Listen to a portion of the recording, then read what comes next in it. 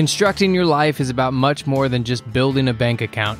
Each week, join real estate entrepreneur and mindset coach Austin Linney as he interviews guests who are constructing their dream lives and impacting the world around them on a daily basis. If you're an entrepreneur or wanting to start a business, or you just want to hear motivating stories of how others have overcome the odds, you are in the right place. And now for your host, Austin Linney. Hello, guys. Welcome back to Construct Your Life. Construct your life, construct my life, construct everybody's life.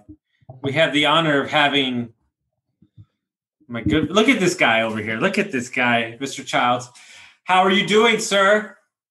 Doing great, man. Thanks for inviting me on the podcast. No, it's a pleasure, guys. This gentleman holds a special place on my heart because he's working on my stuff, my website, my digital marketing. So lots of stuff to talk about.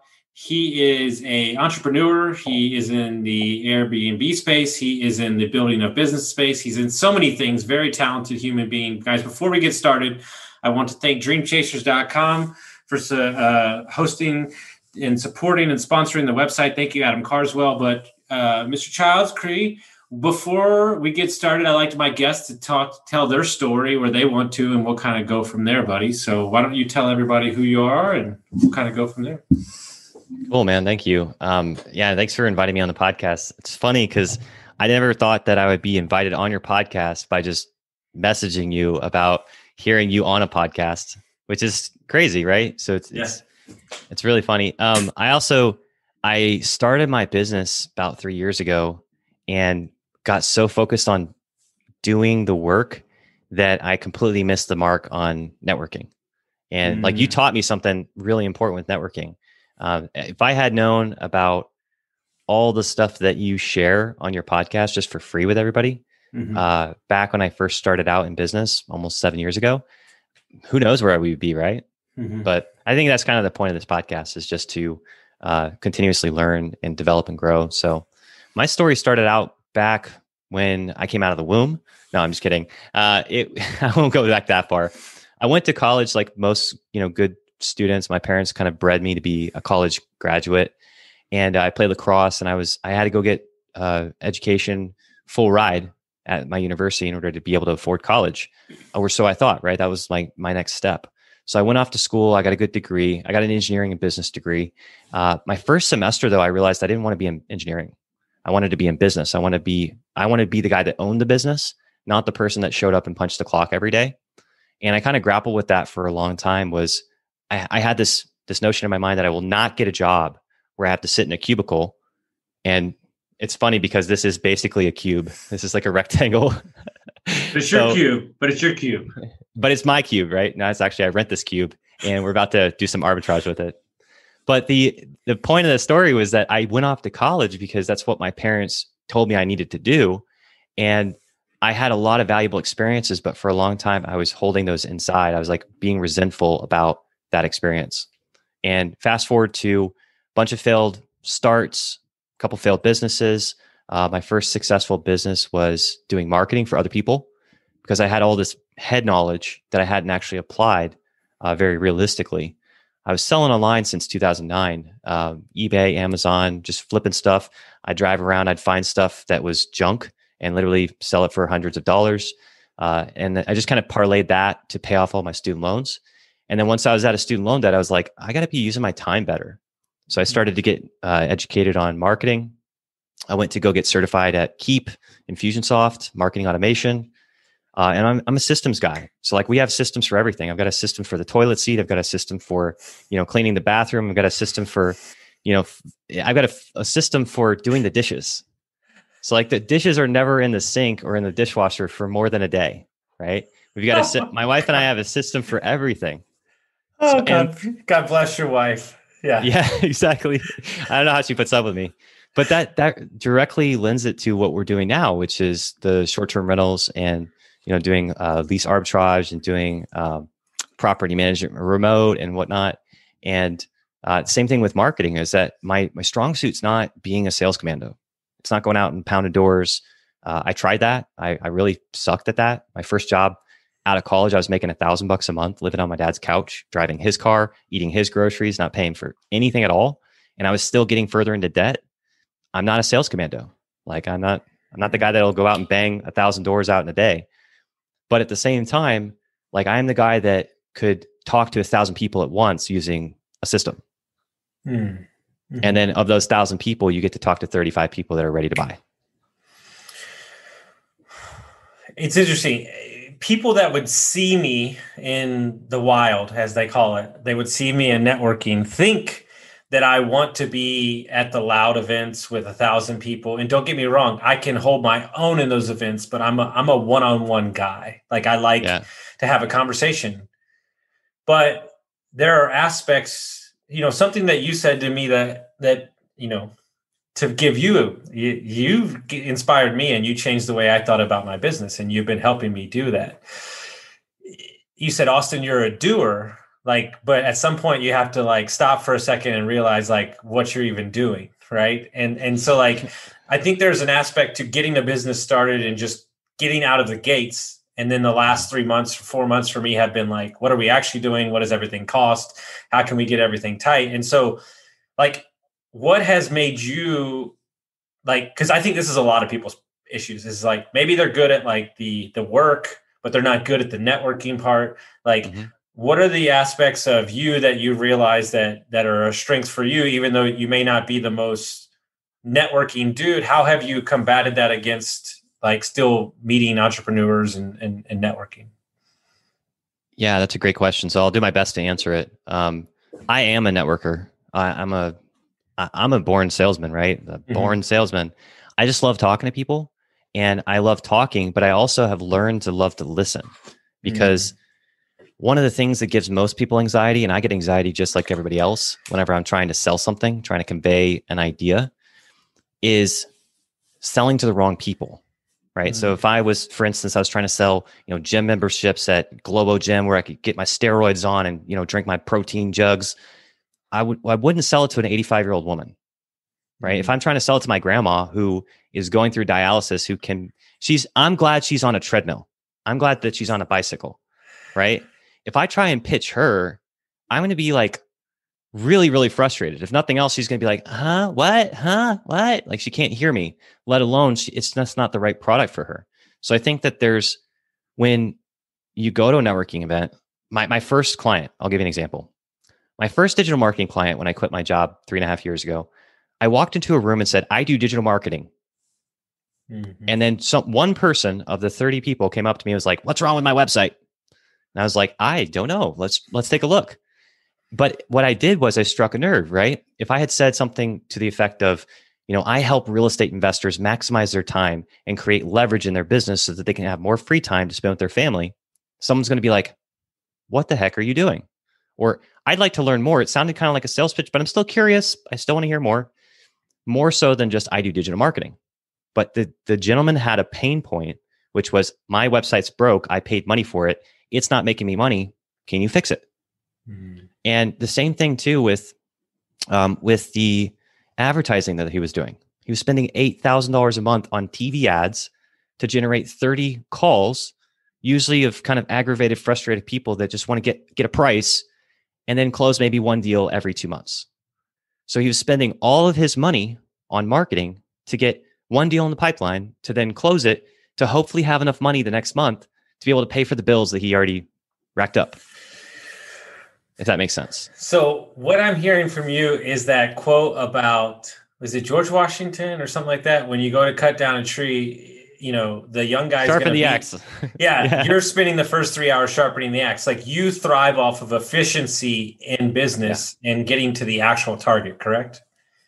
Yeah, and the problem with someone like me is that I'm an analyzer, and I'll be so analytical, and I'll be breaking down, trying to get every single efficiency when the engine hasn't even started yet. But then someone like you is just boom, boom, boom, bang, bang, bang, bang. Let's go get this thing set up. Let's go do this. And so you're spread out 35 different ways. And it's whoa. Let's narrow it down to, hey, what's making you the most money for your time? Yeah. And so the people, I had a business partner real quick, and then I'll switch back over. No, you're fine. I had a business partner like you who is just shoot from the hip, runs 7 businesses at once. Love the guy. He's exact opposite of me. He's let's just pull the trigger. And I'm like, I need to analyze it more. And he's like, pull the trigger. And I'm like, analyze. And so I learned that in business, I have to be around people that are opposite of me, because if not, then I'm never going to pull the trigger. I'm never going to get started.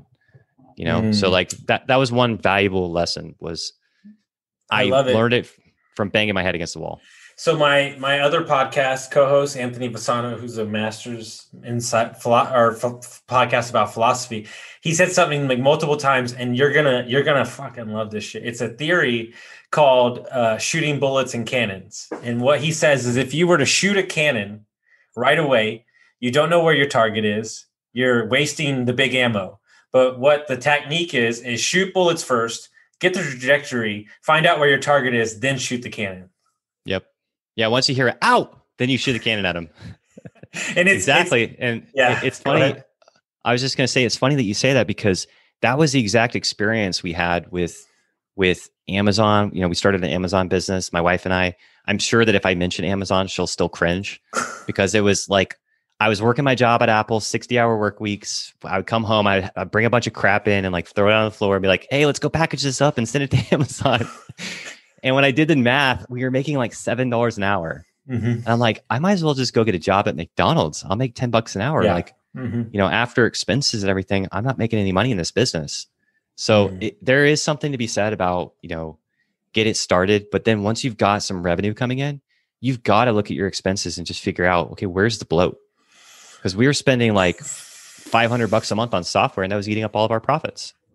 Well, ultimately, it's, if you look at wholesale businesses, right? This is the stuff that baffles my mind. It's like, yeah, you might be making money, but you're spending $60,000, $90,000 a month. And if there's any inefficiencies or anything happens, the market shifts, that machine's going to eat you alive. And so my question to most business owners, and I'd be interested to hear your theory on this, because I know you love finance. I think the number one problem for businesses and entrepreneurs is they don't know their gross to net profit margins, and how do they stretch those, correct? Yeah. And I would say even more so too. It's like, I kind of view it like the levels of college.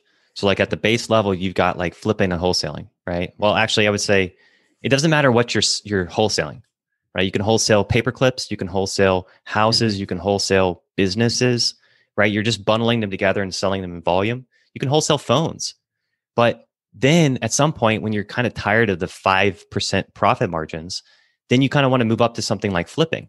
But the problem with flipping is, how do you scale? So like when I was doing Amazon arbitrage, I was making more money in my eBay business than I was selling stuff on Amazon, because I go out to these garage sales and I find like a phone for like $10 that I could sell for $150. Like those are thick margins, right?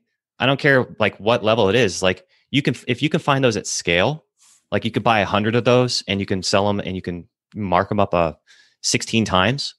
But that's the problem with flipping, is that like you can get, say, a property under contract, you can do 3 of them at once, but then in order to really get scale, you have to hire a huge ass team, right? Or you have to like pour a bunch of money into marketing or work with wholesalers or whatever in order to get enough volume. Then the next level up that I see is you've got the buying and holding, right? And if you're looking at e-commerce, it's building a brand and then selling repeat products to the same customers. That's buy and hold, in my opinion. Because once I get a customer, just like a renter, I'm just paying, like they're paying my bills. I'm just, hey, we got another product coming out. Hey, we will listen to your problems and your challenges. And by the way, you had back pain. Well, guess what? If you have foot pain, we have this cream or whatever. So you're cross-selling to other products that serve them, but you're getting the same, like you're getting more money from the same customer, right? Versus a one-time transaction. Well, I was talking, go ahead. I was just going to say the last level is lending money or financing deals. Okay. Right. So like in e-commerce, where I came from, if you want to go over and like finance a product from China, if you have money, right, you can go over and put money into a deal and then get a percentage of the profit. So that was like the last level. Same thing with houses. Well, what's interesting, I interviewed a guy the other day who has sold, 1,500 franchises. He's like a restaurant king, like Five Guys, the whole nine. This dude's a monster. And he said, what people don't understand about business, let's say websites, let's say Instagram, let's say everything, is that a Five Guys or a Panera Bread is not going away from their competition. They're buying the property right next to their competition because they want the cross traffic of said conversation. And so like you're running away because you want to be different, when also like those people might like your business too. And there's enough business to go around instead of worried about competition. Yeah. And like it's funny. Cross-pollinating per se. Yeah, I know it's funny. I don't do it anymore. I mean, I still sell some crap that we have lying around the house because it's just easy. I just snap a photo. I've got a printer right next to my desk now. When someone buys something, I slap a label on it and drop it off at the mail. Mm-hmm. It's just nice because I don't have to deal with, I don't really deal with customer service. Sure. We don't have customer service. Everything is, if you buy it, there's no returns. Like I'm not selling crap, so they don't have to return it. But where I want to eventually take the online e-commerce space when I have my other businesses running smoothly is I want to sell motorcycle parts because I ride a motorcycle and I know motorcycles and I can buy motorcycle parts in volume, but it's about differentiating yourself. So anyways, I see these, I'm still hanging out in those groups where people are, trying to build a side hustle. They're trying to make an extra $1,000, $5,000 a month. Yeah. And I just see how competitive some people are. They're like, hey, I'm trying to figure out how to pull down a list and upload a CSV file to Amazon so I can save myself hours every single week. And people are like, just shooting them down. I'm like, I just direct message them and say, hey, I don't really sell on Amazon anymore, but here's how you do it. If you ever have any questions, give me a call. By the way, if you are trying to make a little bit of money on the side, we do real estate. So if you want to learn more about that, we can hop on a phone call. So I try and help people, but at the same time, it's my wife saying goodbye. She's going to work. Yeah. At the same time, it's like, it's not a competitive thing, right? Like you said, you're a coach. I'm a marketer. We're not in competition, even though we both like doing short-term rentals. We can partner on a deal. Yeah. It's so funny. People come from an adversarial. It's funny. You control the strengths of you in a business setting are aspects of nothing I want to do. So in my mind, as you're saying what you're doing, I just had a client call me yesterday for a penthouse that we're doing. And I'm thinking to myself, I might be in Colombia. I can run it from there. But in my mind, it's should I partner with Cri and take a small percentage and he gets to do what he loves and he gets to, and it's run efficiently. And then I'm still servicing my client and I still get access to the property when I need it. And so these are the aspects of business that I have learned to embrace is in essence, having a board of directors of the best people in the business. So we can maybe perfect example, leaving for Kansas City today, the guys I'm going to be in a business meeting all day tomorrow are masters in civil engineer. Great. I'm the salesman for the company and an owner. I do not care about what he's like. Well, I don't know if we're going to be able to do the metal frame with, and I was like, hey, I don't care. And they're like, you don't care? And I'm like, no, I don't care. You're filling my head with stuff that doesn't matter. Here's the need. Here's what I know the builder and end consumer, the investor needs. I can address that. When it comes to executing on the build, that's all you. Yeah.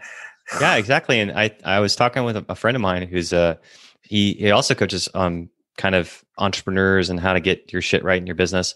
And he was like, what's the highest and best use of your time? And it's funny because this is where I see the value in coaching is that, yeah, you've heard it. You've listened to it on podcasts. You've heard Tony Robbins talk about it. You read it in a book. You probably read it in a book 10 years ago, but you're not doing it. Oops, sorry. Why are you not doing it? That concept of, okay, if I make $100 an hour and my CEO makes $350 an hour or $400 an hour, should my CEO do any work that is less than $350 an hour? Mm-mm. Why is he doing it? It's actually robbing the business of money. Mm-hmm. And if I don't take on that work and take that off his plate, he can't go out and make $350 an hour, which means it's costing the business money. So that's how I kind of view it. So the one thing, this is the biggest, there's a couple things in life that are kind of like my Loch Ness monster. There's two things that I believe in. The biggest monopolies and gangsters in the United States of America are college bookstores and cell phone companies. I literally bought a book for $180, used it for one day, tried to sell it back to them. They said, we'll give you $60. I was like, oh, this is just a gangster. It's like used cars. It's like used cars, man. It's like, as soon as you grab that book off the lot, it loses half its value. So these are things that I don't understand. Here's the number one thing I do not understand on a business level the most. If you meet real estate agents, there's a ton of amazing agents that are sales monsters. I mean, they are monsters, right? Like the best people with business, cocktail hour, but yet you ask them to do contracts and you ask them to do transactional work. And I'm like, why don't you have a business where your salesperson is sales facing at all times instead of bogging them down with stuff that doesn't matter? I don't understand that about business. Yep. Yeah. I mean, if that's getting more and more into this real estate investing rabbit hole, it's like being in the beginning, like when you're starting your business, you can run it off your laptop at home and you can go out and, wholesale properties. You need a TREC contract and you need to find a deal. And the deal has to make sense to a flipper, not to you.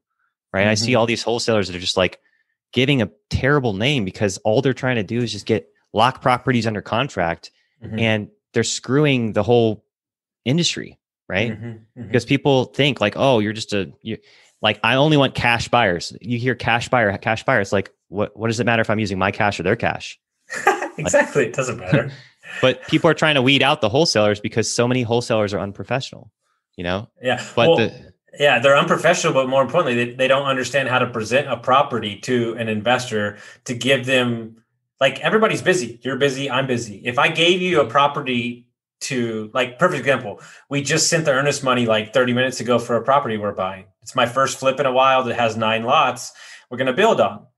The guy that sold it to me is a builder himself. He called the city and got all the answers I already needed. I didn't have to do any work myself. He got the answers. And I thought to myself, what a seamless project. Like, I know how much he's making. He knows how much I'm going to make on the end. Everybody's okay with it. Nobody cares. And it's just because when someone's educated and they understand how the process works, that as the wholesaler, you can't be asking for more meat on the bone than the flipper. Like, you're not taking any risk. You're putting your name on a piece of paper and you're selling the paper to somebody else. Like, why would you earn $50,000 when the flipper's making 50? So like, that to me just makes no sense at all. And there's one of two categories of people. There's ignorance or idiots. Ignorance is you lack the knowledge. Idiots are people that are just being greedy. They know that this is how it's supposed to work. Like, if you got a property that's worth, say, $200,000 and you're going to get it $100,000 and you're going to assign it for, say, a $5,000 fee or a $10,000 fee, and the flipper's going to have to put in $20,000 or $30,000, they're going to make $40,000 profit. That's fair. But they're trying to like squeeze out $60,000 profit. And it's like, what are you doing? You don't want to be in business, do you? No. Because what I see, and I think what you've seen, because you deal with a lot of people building their websites, is so many people are worried about the dollar, this little dollar, or trying to squeeze the most out of somebody instead of taking a reputation in business of, look, I'll give you a prime example. I'm not saying this to stroke my ego by any stretch of the imagination. I'm just saying this is this is the way that my mindset works. So long story short, I got a referral from a buddy. I don't do business in Houston. Like, I don't. I grew up there, but I don't do a lot of real estate there. Well, this is north. It's on the lake. So the inspector's great. They're good inspectors. I know they are. Well, this is about an hour out of their way. Like, this is, she goes, well, we'll do it anyway. Like, cause we know this guy and we want to serve you right. And I need questions from them because I've never built before. I need like real questions from an inspector. So we got done. She gave me the price and I said, why don't you add $50 onto it for going out of your way? And she goes, what just happened? She goes, in 20 years of doing business, nobody's ever added money onto the deal. Yeah. There's like 4 of us splitting it. I said, well, it's like $20 a piece. Like, who cares? And like, she's like, oh my God, this is so great. Because now I have an ally going into the business deal who's in a good mood to do business with me. I don't know where that relationship goes. It might be the only time we talk, but at least I created an ally instead of creating an enemy by trying to squeeze the most out of them. A couple bucks that at the end of the day doesn't matter in the big scope of the project. Yeah, 100%, man. And the same thing with like, with running a short-term rental business or, even a rental property business. It's like, have you ever seen that movie with Chevy Chase, the Christmas family vacation thing where he like blows the tree up and you know what I'm talking about? Yeah. Where like the sewer line creates a rocket ship out of the Santa Claus. So like at the end of that movie, the moral of the story is like the rich guy gets kidnapped and brought to his house and he's like, why did you take away the bonuses? We were counting on those bonuses. And then he's like, I don't know. It just kind of made sense on the bottom line. And it's like, so many people operate their business like it makes sense on the bottom line. It's like, I don't really need to make that extra 0.5% or 1% if it means that my people aren't taken care of. You know, like we've got a team of people that we form a relationship with, and like I'm trusting them to go in there and do a good job to clean the place, you know, actually clean the place. And I'm looking at certain metrics like what are the guests saying about the place? Because if they start saying, oh, the place is kind of dirty, or they didn't give us a great review about how clean it was, that means that there's something wrong. It could be that that person is feeling unfulfilled. It could be that person feels like they are not being taken care of financially. It could be that they had a bad day, but I'm going to have a conversation with them about it. And the other thing to that point was, at Christmas time, I wanted to give them a bonus, you know, nothing crazy, like $100, you know, like we're not going to become millionaires with $100, but at the same time, it's like that little extra gesture of, hey, let me give you something, because I know that I'm coming from a market where we have a lot more going on, and that's a much smaller market. And it might just help. It might just help them like make their rent the next month. But keep in mind, I'm not saying like just give people stuff for free. This individual works her butt off for it. She works 7 days a week sometimes. So like I had a conversation with her about it. I was like, hey, have you ever considered buying properties or owning the property? Because I know that it's not just about giving them money. It's also about sharing the knowledge and bringing people with you. And the other thing is like, if she goes out and she's like, hey, Cri, I saw this property that looks like it's not being rented right now. Exactly. Maybe you should talk to the owner. And I'm like, yeah, give me their number. And then I go over and give them a call. Hey, my cleaner was telling me that you might have a property that's available. I'm interested in renting in your area. And then boom, we get another deal. She gets more business. Dude, we got, when I was running the big company, I can't tell you how many deals we got from our cleaners. Like how many contracts we got from our cleaners, like how many houses I potentially got from roofers. Like guys, the traditional people, the people that you don't think of, or the people that are actually talking to the owners and actually know what the deals are, you need to keep your ears open and treat the people right. And you have no idea who might bring you the next deal. What I want to do to give the most value, because you're so smart in a couple different areas.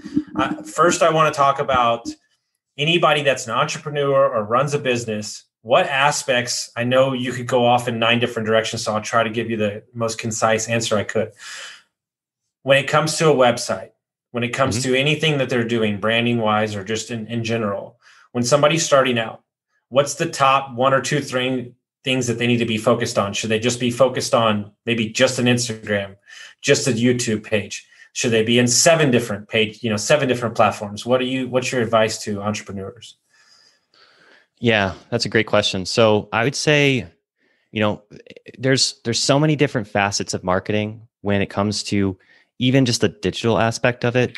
You've got 2 major categories, branding and marketing. Branding is, you're Austin Linney, you're this loud, crazy, funny, ginger red, like fireball, you walk into a room and people know you, right? That's your brand. Marketing is getting people to come up to you and say, hey, tell me more about what you do. So marketing is what we're doing on your website. Your brand is the Construct Your Life podcast, right? And so the core elements of marketing are your message, your media, and your message, your market, and your medium. Your message is what you say to people. So I help entrepreneurs who are stuck in a rut get over that, right? I help entrepreneurs who are feeling unfulfilled, et cetera, get said result. The media is how you get the message out. Facebook, Instagram, Twitter, YouTube, Pinterest, email, text, going on television shows, whatever. That's a media. That's a method of communication, right? Shouting on the corner is a media. Right? You could just stand on the corner, jumping up and down. Hey, I'm Austin Linney. I coach entrepreneurs. Like that could be a medium. And then the market is who you're talking to. So if you're like, I help entrepreneurs who are struggling with overwork, addiction, being stuck in their business, get over that. I help them get the right mindset so that they can thrive. Then that is who you're working with. If I'm talking about nurses, I help nurses create passive income through investing in real estate. I help, cleaners structure their business properly so that they can save more on taxes and start passively investing in real estate. So the who you help is important too.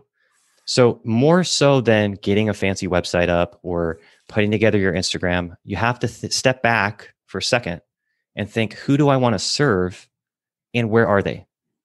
Because if I jump on Instagram and I'm trying to serve boomers, do boomers have Instagram? I don't know, right? Who's on Instagram? And if I'm on TikTok and I'm trying to serve, military advisors, they're probably not on TikTok, right? Mm-hmm. And if I'm like trying to send email or direct mail to a list of millennials or zennials, they probably don't even open it. So it's you've got to really understand. And this is something I struggled with in the beginning. Was I was helping lawyers and doctors and dentists and real estate agents and real estate investors and restaurants, and I was too broad and I had no focus, right? Mm-hmm. So my number one piece of advice is think about who you want to serve and have a conversation with them and ask them, what can I help you with? Mm. And then once you get that conversation going and they're like, hey, I have no idea. Maybe it's an attorney. And he's like, how the hell does this TikTok thing work? And you're having fun on TikTok and you got 1,000, 2,000 subscribers. And you're like, oh, I can help you with that. And then you just go help them with it. And they're like, oh my God, you're so good at this. I suck at this. And you're like, yeah, it's fun. Like I enjoy it. Well, then you become the TikTok guy for attorneys, mm-hmm. Or you become like the LinkedIn guru for apartment syndicators. But you take a strength that you have, mine's systems, and you plug that into what market needs it. And the other piece of advice I would say is pick a skill that's going to pay you what you want to get paid. So for example, copywriting. If you're good at writing copy that sells, some copywriters charge tens of thousands of dollars. I have a friend that does email copywriting. Yes, email. I said email. Email copywriting that produces hundreds of thousands of dollars in profit, and he charges tens of thousands of dollars for it. And that's because he's crafted that skill. He started in web design too, but email is just one of those unique mediums where if someone is interested in reading your emails, those email open rates are bogged down by all the guys that send out bulk junk mail. Mm-hmm. So the open rates are like 20%. Oh, 20% is so bad, right? I want to get the most open rate percentage. What you want to do is you want to get the most conversations going and people realizing your value. Joseph calls it instilling beliefs. So you want to be able to instill your beliefs in people, like taking care of people, doing business the right way. If you do business the way that takes care of people, profits will follow. And that'll start attracting and training people how you work in business. So what media you use isn't as important as who you want to attract and the words that you use to attract them. Does that make sense? It makes, dude, you just fucking destroyed the last couple minutes. That was one last thing. One last thing I want to give you. No, we're not ending. You're crushing it. Yeah. Well, one last thing, because this, one last thing I want to talk about on this point is, in terms of SEO, because that's what I focused on in the beginning, was just like, I'm SEO. SEO is just one facet. So you're trying to appease the search engines. You're trying to appease Google and Pinterest and Facebook and Twitter, and every single software is a search engine. So you're trying to make them happy, right? But you're also trying to make it interesting for people to read or watch or to learn or to stay engaged. And you're trying to provide them value for what they're searching for. So it is quite literally search engine optimization. One component of it is having links back to your site. So if you are going to build a website, if you are in that process, you know who you want to serve, then you build a website. Then you have to go over and get links. Links are just basically votes. Mm-hmm. So you get Twitter, you get Pinterest, you get LinkedIn, you get Instagram, you claim all those profiles. If you're going to build a personal brand, say Austin Linney, go get Austin Linney on all those channels. And then just point them back to your website. And then they could just sit there. It could just be, hey, I'm Austin Linney. I help entrepreneurs do XYZ. And then it just points back to your site. But what will happen is if you start using that medium, that traffic goes back to your site. So that's like search engine optimization number one. Number two is put valuable content out there. Mm-hmm. So if you're going to post an article about how to start a small business, and that's in your tagline, you write an article about how to start small business, it has to be valuable, not just content.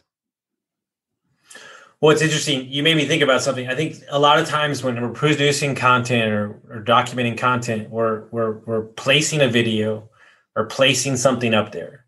instead of reaching out and engaging our audience in a conversation in the comments, meaning like leave them open-ended. Like that's what good copyright does. Leave it open-ended to engage the group in a conversation that takes off in your comments, that projects the algorithm to shoot you up. So you kind of almost got to play the game of, what are your thoughts on this? Do you have some feedback? Like, instead of just like, here's my thing.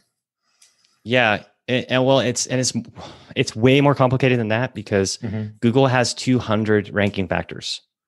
So like, we wouldn't even be able to start to scratch the surface in this conversation, just because there are so many different things that Google looks at in order to help rank different websites, basically web properties, businesses.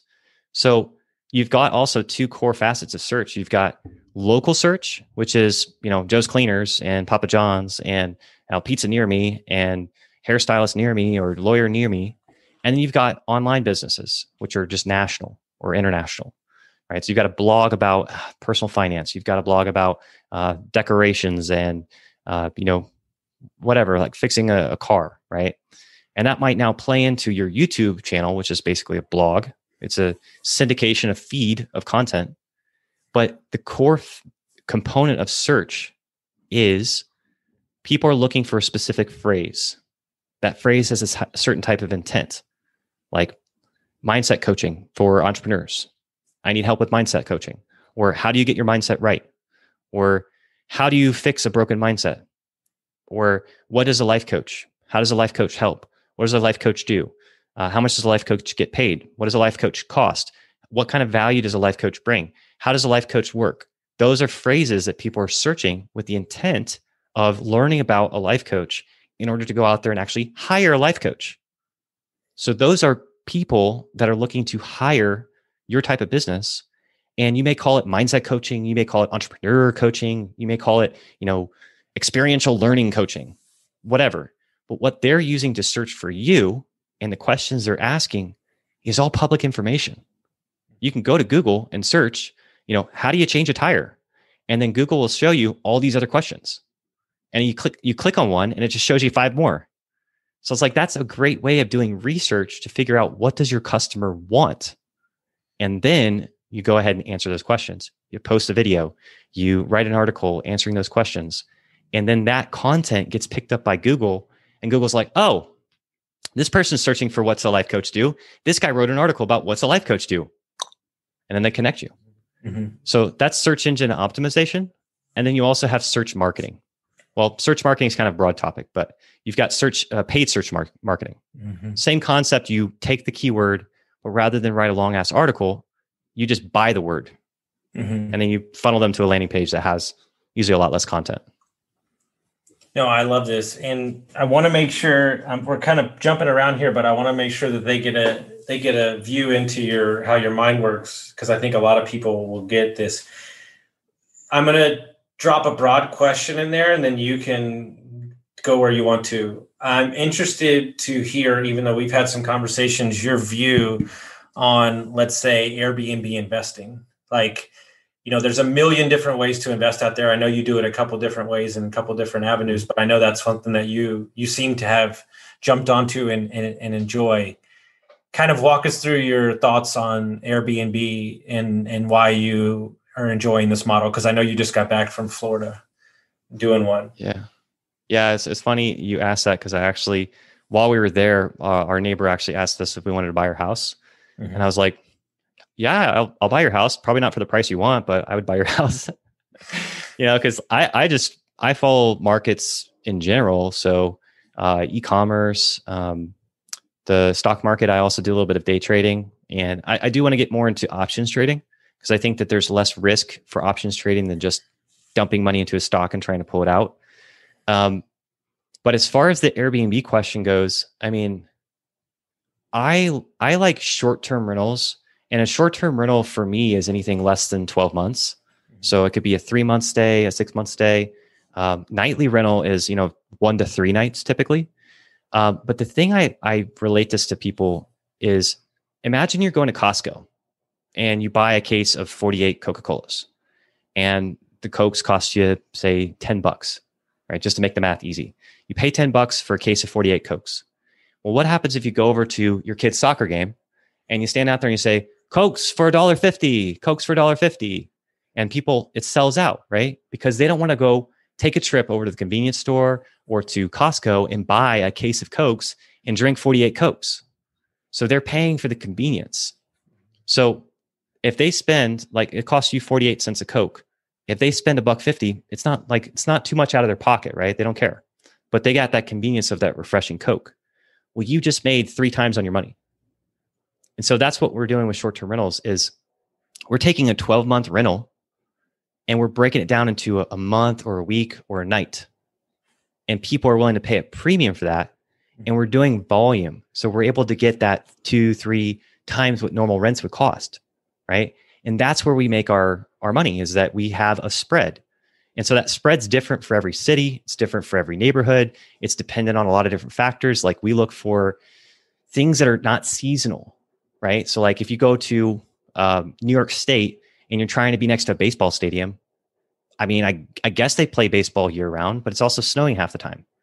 Versus down here in Texas, you go over and you put yourself right next to a hospital. Are people going to stop getting sick? Probably not, right? That's why if you look where the hotels are in certain spots around the city. Why? Like you talked about, it's like when you're a franchise owner, you look for all the franchises. You look for all the restaurants that are franchises because that's where your customer is. It's the same thing with what we're doing. We're looking for short-term rental opportunities. When I look for a property, I'm like, okay, is there a school? Is there a university, a hospital, or a military base? Mm-hmm. And those 3 things are that rental in Florida. There's 3 of those right next to us, like 10 minutes away. There's an airport 15 minutes away. There's a hospital 5 minutes away.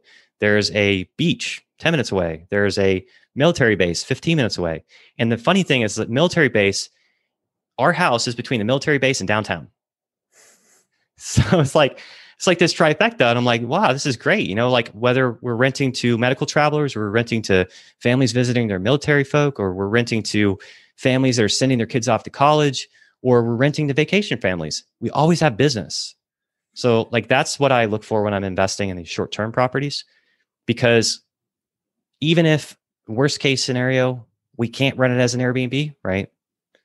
We can still convert it into a long-term rental because there's demand for rentals.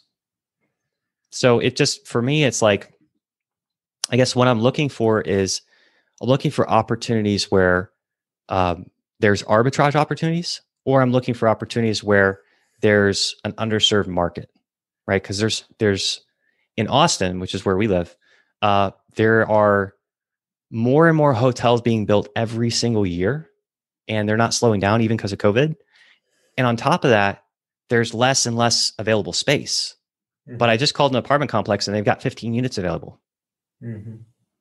So I'm like, the hotels are building and the apartments are empty. You know, so, and for me, all I come out of pocket is I go pay the lease and I basically operate the property and I furnish it, versus having to come out of pocket $50,000, $60,000, $100,000 for a house. So I can put down $20,000 to set up a cash flowing property, and I can usually make my money back in the first year. Mm-hmm. So, and there's, the funny thing is that like, the more I get down to this rabbit hole, I'm like, oh man, I don't really want to do marketing anymore. This is so much fun, you know? But then I'm like, oh, but if I just reposition my business a little bit, I can still serve people, but I want to do it more in a systematic way so that we can serve at scale. But then I can also have time to go over here and set up these little, you know, cash machines, basically. Couple things. I don't think I've heard anybody break down Airbnb better than you just did. So I hope everybody rewinds that. Second thing is I read a book called Build to Sell. Mm-hmm. And it's a book about a fictional dude that owns a marketing agency. And he said, I want to sell my business. And the guy said, how much is my business worth? And he said, nothing. And he was like, what are you talking? Like, I've been building my business for 10 years. Yeah, but you're all over the place. You don't have systems. You don't have one thing that you're good at. And so they repositioned the company to just do logos. Like, that's all they did. And they could sell that process over and over again. It didn't take the owner to do it. And so ever since I heard and listened to that book, there's a couple things that have happened to me in the last couple of months. I've been studying a lot about behavioral investing and kind of how they do it in the stock market. And one of the things he keeps harping against is like, you're not fucking special.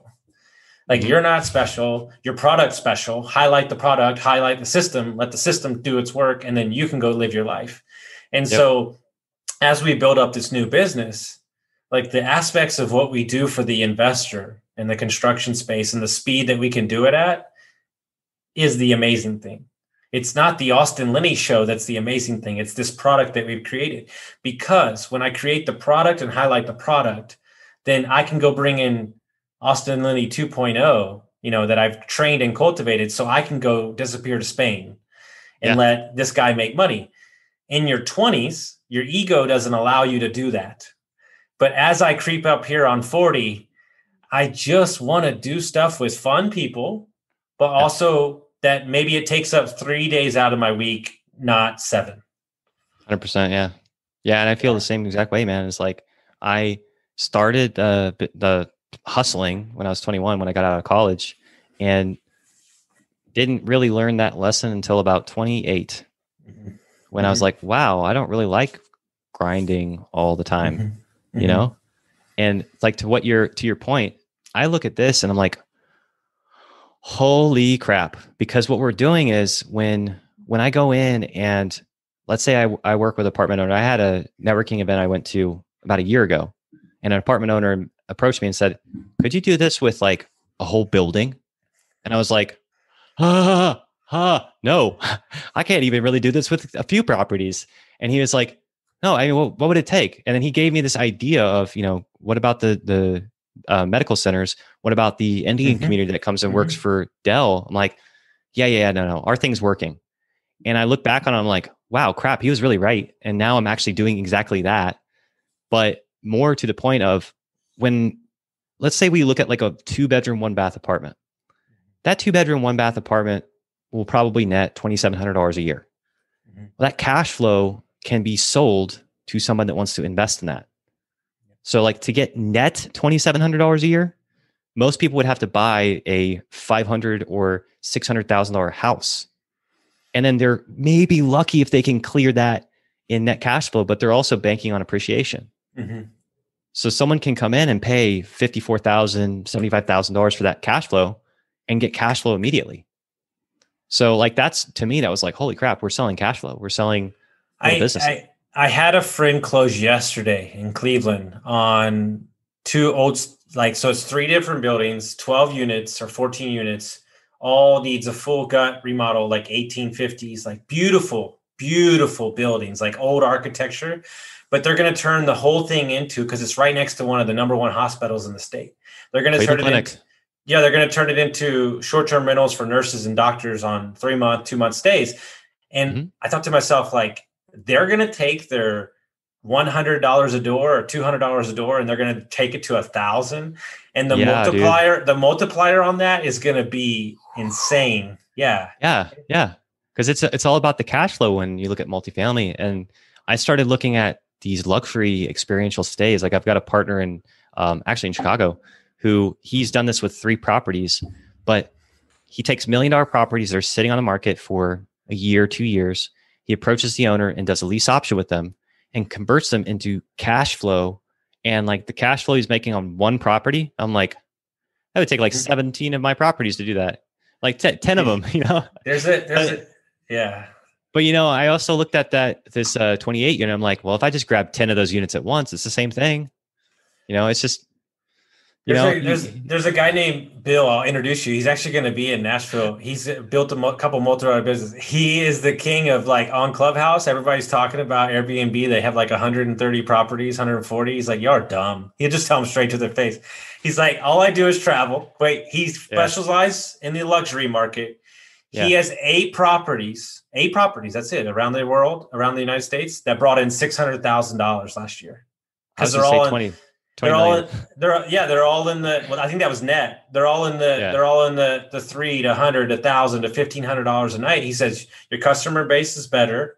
He said I'm creating this experience, and then he's like, then I get to access to those properties, and so it's the same reason why we switched our model with the type of clients that we're servicing the management spaces. Yeah, I would rather do that, because now we're looking at a net profit of $1,000 to $3,000 a month instead of $500 to $400 a month, and having to do multiple properties. I've got a client who is closing on 5 lots on a lake, and he's like, how about we just do all 8 houses? And I'm like, yeah, that sounds great in one area. Then we can scale up the cleaner, the supplies, so many things on a different level. Yeah, dude. And you can even, I just talked to a short-term rental management company in town, and all they do is downtown Terrytown and East Austin.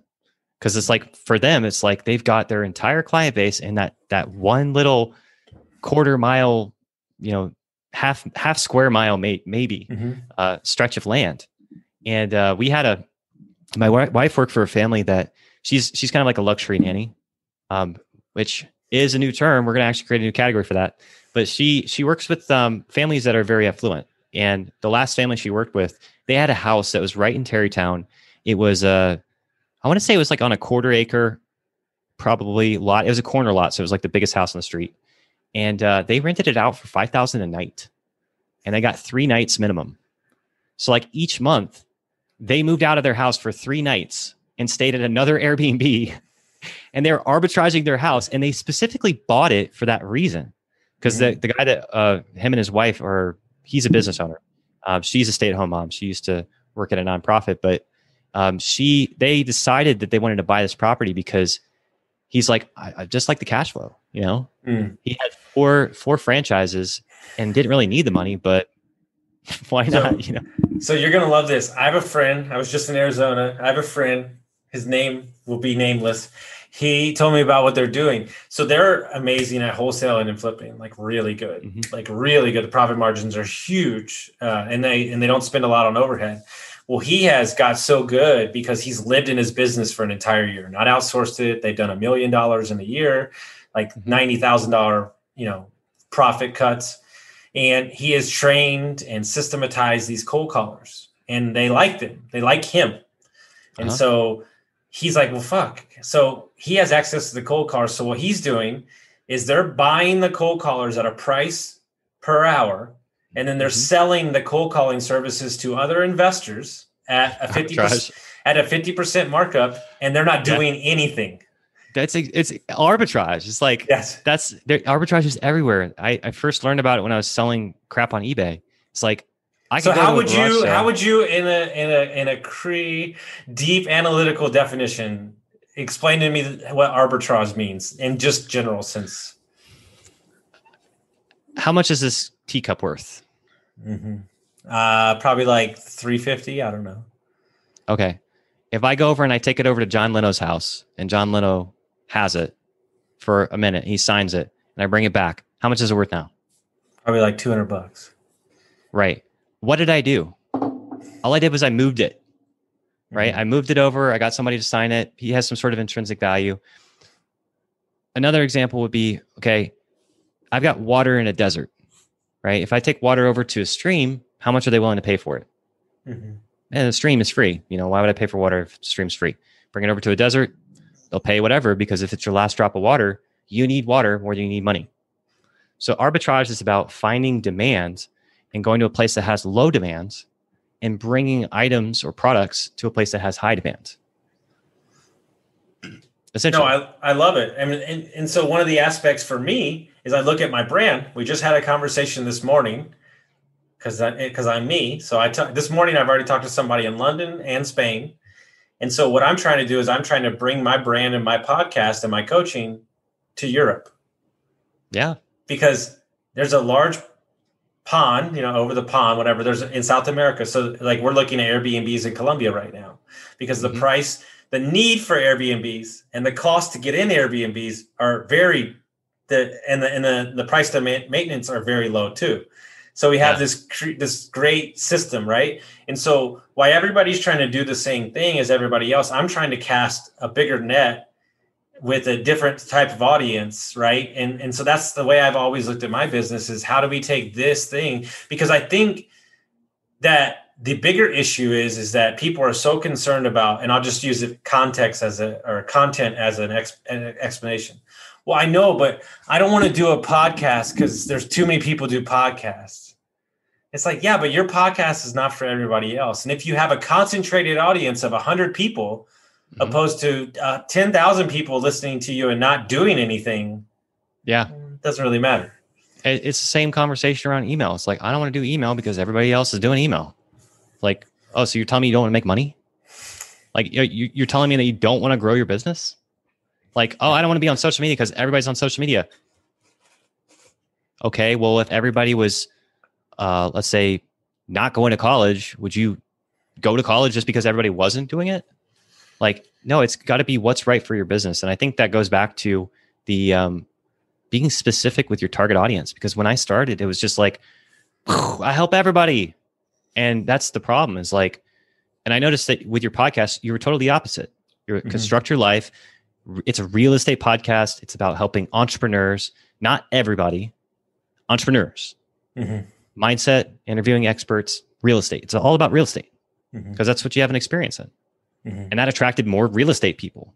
And now you're starting to kind of branch out into other niches, but it started with this niche, right? And so I think that's if I wanted to just throw this out there, because if I could talk to myself 10 years ago, I'd say, look, just focus on one vertical. Go talk to dentists or go talk to lawyers or go get a job at a marketing agency and figure out which guys you don't like and which guys you do like. And then just work with the ones you like, right? If lawyers are jerks, then don't work with them, you know? And it's funny because like, I think that would be my number one advice is just go get a job. Go get a job in an industry that you want to be in and learn the trade and just suck it up for a couple of years. Make nothing. Make no money at all. Make $25,000 a year. But learn how to be a pro at something.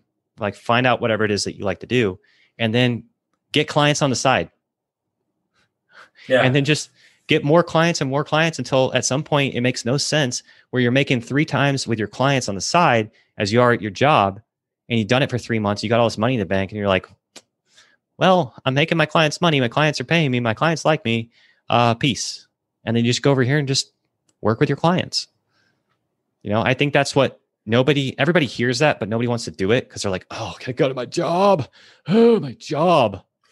Well, you know? in a mindset shift, we were just talking about this on Monday, and apparently I'm on like I have 3 podcasts right now. I don't even know what's going on, but we were talking about the mindset shift as simple as this, right? I have to go to my job instead of I get to. Yeah. I get to be on this episode with Cri right now. We get to talk about this amazing conversation. I get to drive to Kansas City tonight to go see my business partners instead of I have to, because here's the big kicker. Aubrey Marcus said this with Ed Milet. You could not drink water and you would die. You could not eat and you would die, but ultimately it's still a choice. And a lot of times in life, we get down the road and we think that we have to. I have to be on this call. I have to do this. You don't have to do anything. You don't even have to get out of bed. Like the guys that don't get out of bed, though, they're the 800-pound guys that get, scooped off their bed and they just like, they don't get to live. You don't get to live life if you're not willing to go out and do anything. And I just had this conversation with my wife this morning. She's like, she's distraught. And this is a little context. So again, luxury nanny, right? I'm like, babe, you could, rather than being a personal trainer or trying to start, an interior design business or like any of this other crap that you want to do, because she's getting the entrepreneurial bug. It's rubbing off on her. I'm like, hey, listen, you're a nanny, right? You're an expert. You spent 20 years being with children, developing children. You have a degree in childhood education. And you could go over here and try and be a personal trainer, but you don't have any experience doing that. So why not build a business around teaching nannies to be able to negotiate better with parents? Yes. Dude, so real quick. Yeah. She made 5 G's in 10 days. Yes. Because of how she positioned herself and because she's not willing to work for less. And also because she had a conversation, she was able to effectively present her services to the family and they could afford her. That was the thing. It's like, stop trying to sell to broke people. Well, that's first of all amazing for your wife, but super important. I learned this from a venture capitalist guy. But when you're in the fray, like, okay, I'll use a perfect example. let's say that you coach quarterbacks, right? Like I'll only use my friend's kid for an example. Like let's say he's a good quarterback and you can coach people one-on-one. But what if instead you drew back, and what if you taught, schools how to coach people that do quarterback? Like, right? Like what's the scale that allows you to remove yourself from it and allow you, like you said, to sell to a higher audience? And then like always think a little bit bigger and then figure out how you can wrap that around instead of this is the only thing I do. And I just think a lot of people are looking at things from a small lens instead of understanding the larger mechanism, and more importantly, valuing themselves. Like your wife decided that this is my value. And yes, it might be hard because I'm going to turn away business, but I'm ultimately going to get what I need. But more importantly, it's not going to take anything. It's not going to take any more time of my lifestyle than I'm ready to give. Yeah, that was it. We made the decision whenever I was like, hey, I want to go full-time in my businesses. And she was like, okay.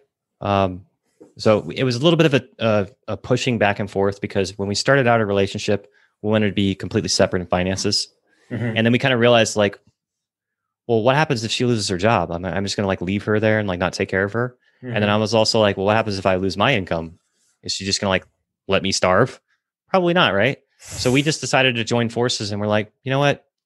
We're not going to worry about the downside. We're just going to focus on growing and investing together. And everything I learned, she benefits from, and vice versa. Anytime that, like, let's say I have a really shitty month and I just don't really make as much money as I thought. Well, my wife is still earning her job, her income, and that supports us together. And we're able to go over and invest in things faster. And the more that we team up with other people, the faster that we can acquire cash flow or assets. Mm-hmm. But I wanted to talk about too, the leverage and scale of being like selling your time. Mm-hmm. Like one of the reasons why I was not excited about selling my time in helping you build a website is because it's still selling my time. Mm-hmm. And I can only sell it to so many people at once. Mm-hmm. And I'm not willing to work 80-hour work weeks anymore. Mm-hmm. And the same thing with my wife. It's like, she can sell her time at $30 an hour. The only way that she can make more money is by working more hours. She's not willing to do because she cares about her health and her sanity. I don't know if you've had kids before, but kids are, yeah. Plus you got to deal with the parents. Or she can sell her time for more, right? Which is what she's steadily done over time, as she's increased her dollar per hour rate. But to really get more scale, she can do one of two things. She can start an info business in this niche, teaching nannies how to be, better negotiators, how to get more paid time off, how to make an extra 10 grand a year, sell it to them for 50 to $100. Or she can start an agency, which is like what you're talking about with the cold callers. Find somebody that's willing to work for $15 an hour, negotiate better pay and benefits with the family, take a $5 spread, charge them 20, give them 15. Every single person that's working, she's getting a certain dollar per hour spread, and she has to handle the legal paperwork. Mm-hmm. So then she becomes an agency owner, which is like fine, but you got to understand, like, she doesn't have like a lot of business acumen, nothing against her, but she'd have to go out there and market herself. She'd have to get her clients. She'd have to do sales, which she's scared of. And I'm like, you shouldn't be scared of sales. You already sell yourself. Mm-hmm. Like, you wouldn't have jobs without it, but all that extra stuff, it's like, she doesn't want to be there right now. She just wants to have a job. So I think people need to think about that before they just jump into something, 1,000%. Dude, I think this might be the longest podcast I've ever done, and we could still go for a long time. No, I'm serious. Like, is that a good thing or bad thing? It's a great thing. This conversation is amazing. There's so many different avenues. You just destroyed this podcast. So if people want to find out more about what you do, he's like 9 more layers deep on financing and so many things. How would they find out about you? How would they find out what you got going on? Yeah. So if they want help with marketing, it's Intelligence Marketing. That's GENTS. It's kind of like a play on gentleman. So gentleman in marketing. They can go over to that website. You can find me on social media anywhere at Cri, CRI.Childs or Cri Childs, one of those two. I try to claim all the profiles I could. I've also got a YouTube channel that somewhere in the spider web of my links, you can get to my YouTube channel. and I teach people about business, finance, starting a small business. I try to help entrepreneurs that are just starting out, people that are just trying to get off the ground, because I remember what it was like to just be completely lost when I was trying to start my first business. So that's what some of my content is focused on. When it comes to the real estate stuff, pretty much all of it can be found at millennialinvestingcommunity.com. And that's, I put together a Facebook group where I just share, information about investing, real estate, what I'm doing with the stock market, different people that I know, kind of building a network and connections, with the goal of being able to foster relationships, conversations, partnerships, learning. That's just, that ecosystem is what I'm building. So if they want to learn about real estate, go there. Or just shoot me an email, millennialreigroup@gmail.com. So I know that was like 6 things, but again, we caught marketing. Yeah. Yeah. We caught him on one of those things. Guys, if you like this episode, make sure you send it out to your friends, and we'll see you next time, guys.